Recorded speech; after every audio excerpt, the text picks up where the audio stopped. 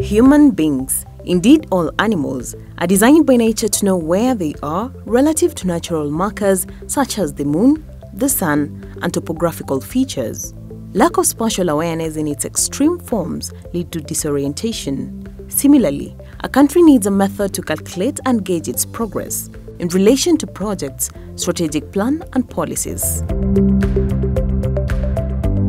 The government, in partnership with other stakeholders, organized the 8th Monitoring and Evaluation Week, dubbed Use of Evidence, the role of evaluation in governance and accountability in implementing of the Big Four agenda. It was held in Kisumu County in November 2019. This week we are celebrating the 8th Monitoring and Evaluation Week, which brings various stakeholders who are involved in monitoring and evaluation.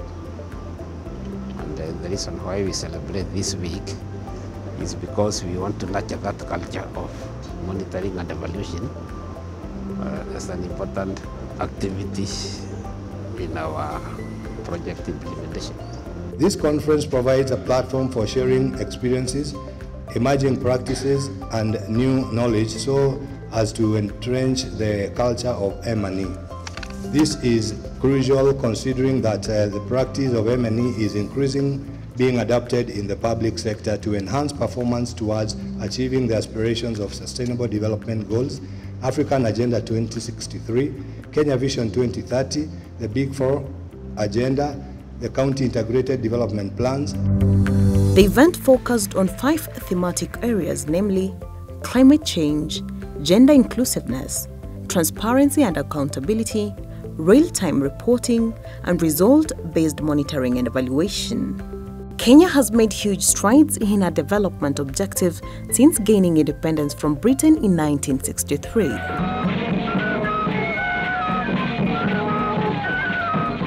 We have visible infrastructures such as airports, ports, highways, railways, schools, banks and hospitals, as well as invisible assets such as healthcare programs, expanded education opportunities, a progressive constitutional framework, and many more. For many years, however, a framework for monitoring and evaluation was non-existent. Mostly, monitoring and evaluation was done manually, by observation. A scientific method was required. That is why the government, through the Monitoring and Evaluation Department, saw the need of establishing the National Integrated Monitoring and Evaluation System, NIMES. M&E is very important, and every government agency or ministry which is undertaking a project, they must come up with an M&E framework, and that is the only way you can know whether you are succeeding in whatever plans you have, either a strategic plan. That's the only way you can know whether you are on the track, because when you do monitoring and evaluation, you are able to identify the challenges and the gaps, and then you recommend for correctional remedies, or to remedy the challenge that you have noted. The NIMES framework was cascaded down to the county governments in the form of County Integrated Monitoring and Evaluation System, CIMES. The Department of Monitoring and Evaluation, MED, is mandated to coordinate the implementation of the National Integrated Monitoring and Evaluation System, NIMES. The NIMES was set out with the objective of 1. Building the monitoring and evaluation practice and culture throughout Kenya, while ensuring the integration of state and non-state actors in the reporting process. The second objective was to strengthen capacities for monitoring and evaluation at all levels, and our 2 days that we have had went through building that capacity. The third one is producing policy research and key monitoring and evaluation reports. Fourth, tracking follow-up on the implementation of government development agenda. 5 is to institutionalize monitoring and evaluation in Kenya so that we have standardized and harmonized project monitoring and evaluation at all levels of government. This NIMES is implemented through 1, data collection and indicator development, 2, project monitoring, 3, undertaking of research and results, 4, through capacity development and policy coordination, and 5, through the use of knowledge that we gain, which is dissemination, advocacy, and sensitization. It tracks the implementation progress of public sector policies, programs, and projects aligned to Kenya Vision 2030, medium-term plans, and county-integrated development plans.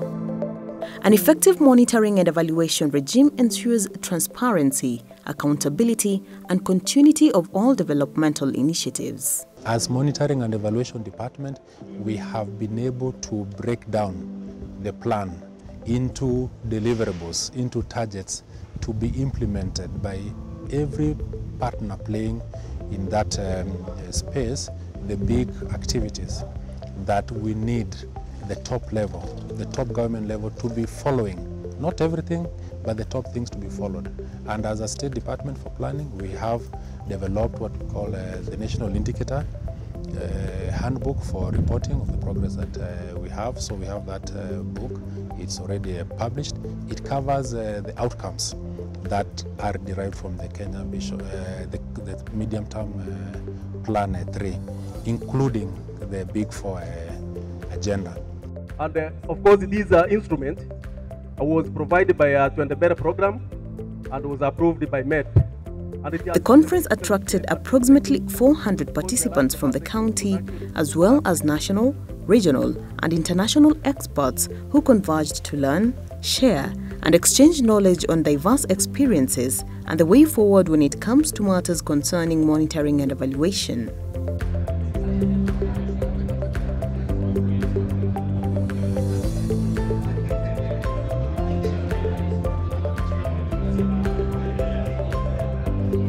It's very interesting to see the diverse group of people who are attending this 8th MNE week, in Kisumu, in Kenya. Formerly, when you go to MNE meeting, you will see people who are either evaluation specialists or wannabe evaluation people. So we say that impact evaluations are important because they let everyone understand, did a program actually work like we thought it would work? So for example, perhaps there's a new teacher training program that aims to improve teacher skills in providing lessons in the classroom. But did that program actually work? Did that program actually result in better educational outcomes for children? If you run an impact evaluation can give you that answer. We have adopted the approach of evidence-based decision making, that we are continuing to lay emphasis on monitoring evaluation, which is quite a critical element in any development journey that a country is taking. We cannot succeed until we are able to track what we are doing. Currently in Kenya, monitoring and evaluation is not controlled by any legislative framework. As a State Department for Planning, we are in the process of developing a monitoring and evaluation policy, which will be accompanied by a monitoring and evaluation bill. These documents are ready. They are awaiting the process of passing through the government mechanism to make them law. We expect that once we have this policy and legal framework, that we will be able then to get muscle and also offer incentives and benefits for people to undertake monitoring and evaluation in the country. The conference also incorporated young professionals in the monitoring and evaluation field. This is a step forward to ensure mentorship and uninterrupted transition of experts both locally and internationally. We don't want a gap to be left, so that's why we are nurturing that. Even as we employ other people, we shall make sure that we train some on areas of M&E. Our universities are also offering M&E as a course so that we can have the capacity. The experts gave their views on the importance of embracing monitoring and evaluation and discussed areas of improvement. The most critical part of the monitoring and evaluation is that you have a process for measuring what you are doing. And therefore it requires you to have certain indicators. You need to be observing those indicators. You need to have a mechanism of measuring based on those indicators so that you can see whether you are making progress or you are being slowed down in what you wanted to do. We need to put a proper governance mechanism and accountability because we undertake all these activities for and on behalf of the Kenyan people, and therefore they want to see during the implementation of government projects, policies, programs, that the governance mechanism surrounding the implementation is at top notch. So we hope that through the use of evidence we can be able to speed up the implementation of the government programs in a manner that the stakeholders will be able to say that all the governance issues, all the accountability issues were addressed in getting better quality of life for the citizens of Kenya. The conference also identified the need for capacity building in monitoring and evaluation to the lowest level of communities to enhance transparency and accountability, hence promoting economic development of the country. The discussion that you're having here is timely because this week that you are holding here, which you have been holding since 2012, is an important week for you and for the counties and for national government and for those colleagues and friends who came from other countries because of the platform that it gives you for consolidating the knowledge, the M&E knowledge, especially on the projects and programs of government, both national and county, since we are one indivisible nation of both national and county. I must say that the selection for trainers was on point. The subject areas that were selected were very sound, and I got a chance to participate in a number of those conferences, and they all speak to the whole idea of monitoring and evaluation, the different concepts, the different approaches that there are, but also importantly, there's also a very strong conversation on engendering monitoring and evaluation. Having monitoring and evaluation week is very important, and I know that some other African countries also have a national evaluation week. Benin, Uganda are examples, but in my region, Asia region, this is not happening. So we will also start learning from Africa and especially from Kenya.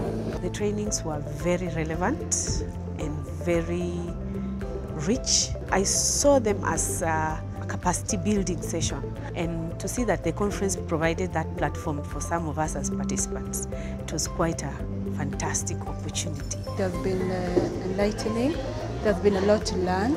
I was here from day one with the pre-conference workshops, specifically on result-based management, and there was really a lot to learn in terms of how we identify and analyze problems, the whole aspect of theory of change, and most importantly, the use of evaluations in enhancing governance and accountability, especially in the public sector. Traveling without milestones and landmarks is like flying a plane without a radar, never knowing when or if you have arrived at your destination. With the monitoring and evaluation frameworks in place, however, Kenya knows exactly how far she has come and how close she is to the desired destination of a middle-income economy by the year 2030.